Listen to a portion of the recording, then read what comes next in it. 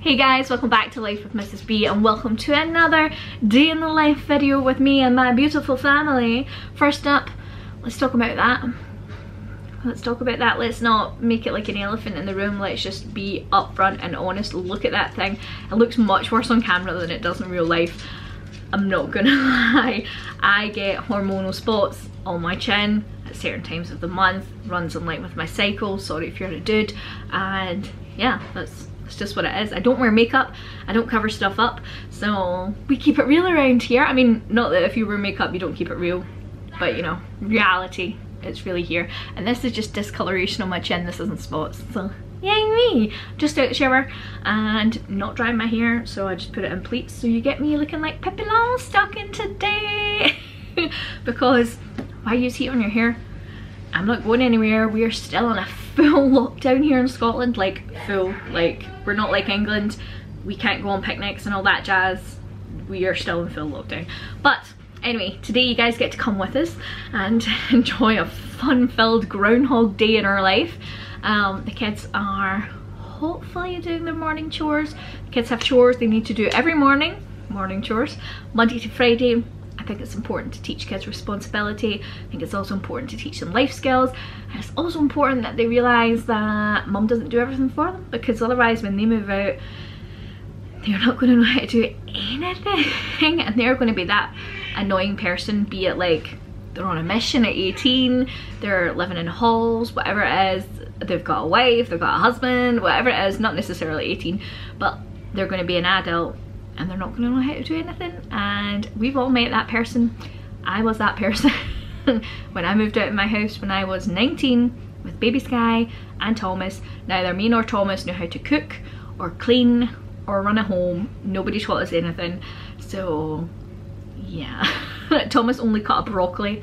I think in the last year he only learned how to cut a broccoli. Like, he'd never cut a broccoli before. I know, that sounds insane. But anyway guys, get to come with us. Let's see what these boys are doing. Hello? Get detention because I'm a new person. What are you boys doing? You get detention. You get detention? What did you do wrong? He spoke in class. He spoke in class? Who's the teacher? That truck. That truck is the teacher. Who threw that? Me. Open Buchanan. I threw at the teacher. I threw at him 2 times. What does your letter say? Me and the girl keep on putting it in the airplane and throwing it to you. Oh, you're writing notes on an aeroplane. A paper aeroplane. Okay. Did you do your morning chore, Owen? Yes. Yes. Argyll, did you do your morning chore? It definitely needs tidied up in here. It's looking a bit messy. Did you do your morning chore yet? Wee. Did you do your morning chore, Argyll? I'm going to take that silence as a yes. Owen's sitting down to second breakfast as a homeschooler, home educator. Yep, that's what I was going to say, Sky. We are unofficially hobbits. If you have kids that are home full time, you will know what I mean. They just eat all the time, and a lot of people will be experiencing this right now with their kids off of school, who normally attend school, but they just eat and eat and eat. This boy must be growing. And are we the only people whose kids eat spoons with the spoons that are not, whose kids eat spoons? No, whose kids eat yogurts with spoons that aren't your typical spoon? That's a measuring spoon that boy's using. Is it more fun to eat with a measuring spoon? Yes. Yes, is it? Okay. But I've seen them eat with measuring spoons, medicine spoons, a whole measuring cups when we're not looking. Yeah, who knows, Sky. But Sky's sitting down to do her schoolwork. She's doing some handwriting at the moment. She is writing in cursive. So this writing style, Sky, they write slightly on a slant, so you might find you can do it better and more easily if you write slightly on a slant. Yeah, that's quite an American thing, whereas British people, when they write in cursive, don't tend to write on a slant, but this handwriting does teach you. That's hard to write in a slant. Is it harder? Oh, okay. Well, you just do whatever works for you. So hard. But this is what Sky does for school, or school. If you don't know, my kids are home educated. So this is from The Good and the Beautiful, and this was language arts and literature. And your creative companion is good. Creative companion is good. Except for the pastel drawings. So Sky does language arts and literature, which is like language arts. I did the same yogurt into the other. Oh, fun times, Obi. So that's like reading, writing, punctuation, grammar, spelling, all that kind of thing. And then she also, part of this is geography and art. So she does all that. The handwriting is separate. This, you can download these and print them off, just like what I do. And it's totally free for levels 1 to 5 on their website, which is amazing. And you just print it off, and I just like store it like this, and that's it. There's nothing, it's not too difficult. You can buy the actual hard copies. They're not that expensive, but to get them shipped over is quite a lot of money.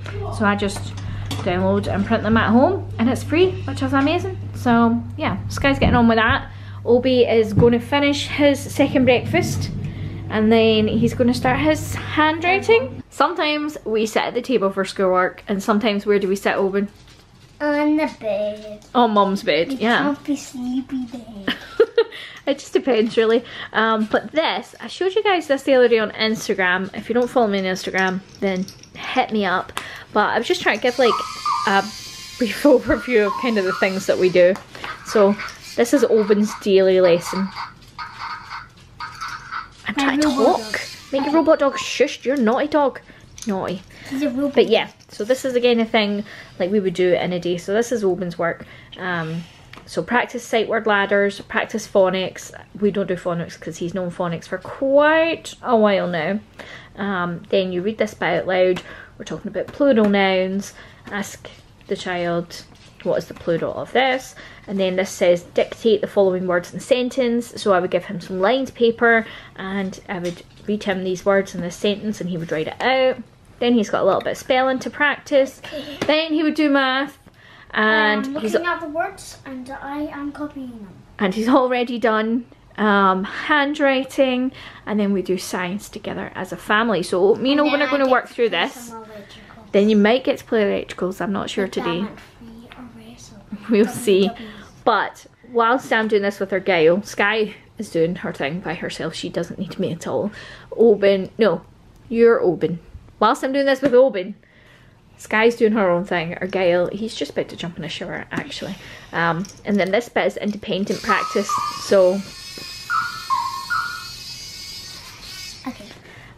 Owen doesn't really need me for that. So whilst he's doing that, I am going to work in my planner. This is my planner. It's from In the Leafy Treetops, and I love it. And I'm so sad that this year has went to pot, and I have really not been able to use my planner for planning things that are not in our home. But I'm going to plan our meal plan for the week. Ignore my foot. Hello. I do my meal plan in this bit of the book. So I'm going to do my meal plan, and then on a separate piece of paper I will write the shopping list and I'll give it to Thomas and he'll go shopping for us. But yeah, I really do like this planner, and it really is a shame that this year I've not been able to use it. But oh well, it's very nice. I love how it's laid out. It's my favourite. I also love the whole section they have dedicated to Christmas. Like, what? I think that's amazing. I love it. I absolutely love it. 7:30, 8:39, 30, 10:30, 11:30. Working on telling the time. On the way home we walked by the fishing dock. We looked up and saw that. And I've done my meal plan. Oh, sorry boys. Meal plan sorted. That's what we're gonna have this week. Shopping list for Thomas. I'm supposed to be home by now. I'm great. Oh, she late. Under the writing he saw, he'd drawn what appeared to. So the kids are eating lunch, and whilst they are doing that, my neighbour's out and I look like I'm just a weirdo talking to myself. Whilst they're out, whilst they're eating their lunch, it's actually quite sunny. I've took a chance to hang a wash out. We'll see what happens. I'm going to do some gardening. I've got some tomatoes to put up. Oh no, that feels like rain. Oh no. But yeah, let me go this way. And I'll show you. A lot of stuff has changed in the garden since I last showed you guys. Thomas made this big space for me. I'll turn you so you guys can see. So Thomas got some slabs and he laid them down for me so that I've got somewhere to put all my pots. And he also made me these tomato cages. He is a good soul. So I planted up these tomatoes. These ones are Roma tomatoes. So I planted them up, and these ones need a little cane, whereas these ones are going to be money makers, and these are going to grow apparently here. I don't know. We shall see if they grow, but they get really huge and they can't be contained by just this. Like, they grow everywhere. So tomato cages are in order, and then what I'm going to do is I'm going to put a cane through here when they get bigger. But yeah, so that's here, but I need to plant those up. Oh, I should bring those down. Oh, I'm not that smart.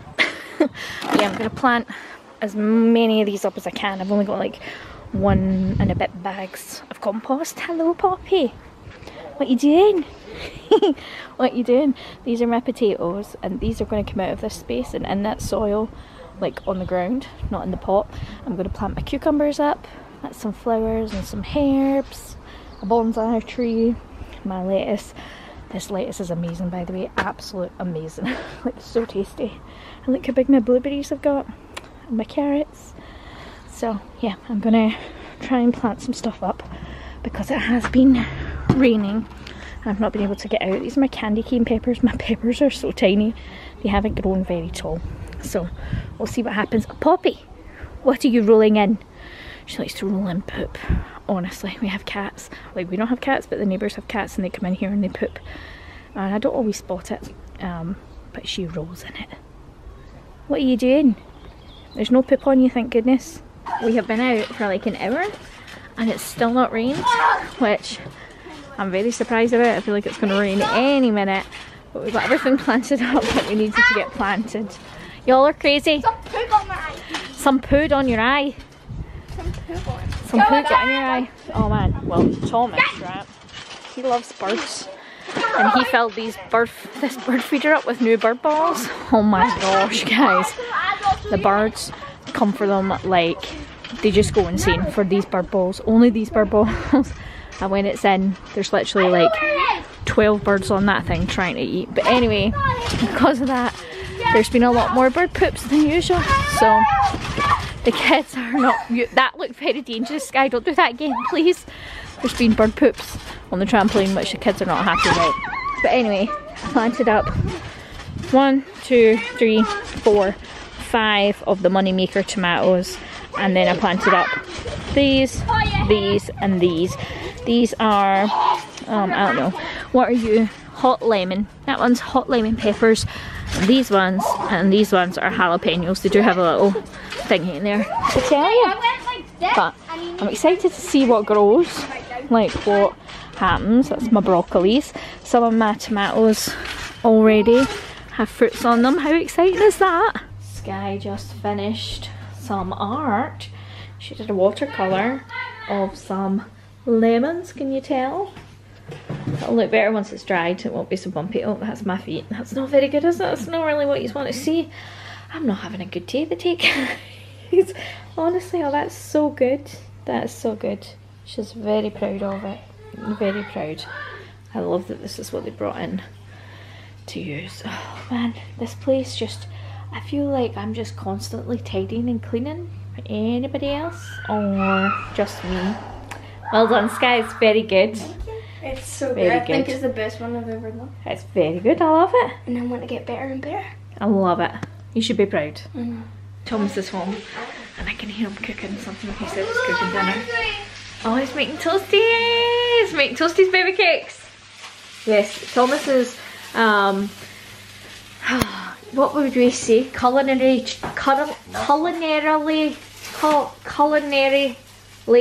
challenged. Is that what we would say?